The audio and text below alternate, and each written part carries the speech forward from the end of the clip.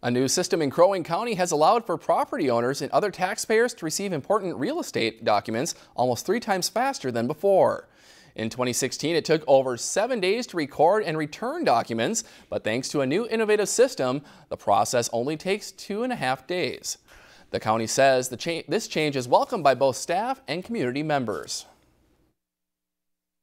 We send survey cards out to our customers, and a lot of the comments that we got back is they notice how much improved the process is and much faster they get their documents back. We have great staff here and dedicated, and it's been great to work with. In addition to faster turnaround times, more documents are being recorded electronically, making the process even more convenient for the public.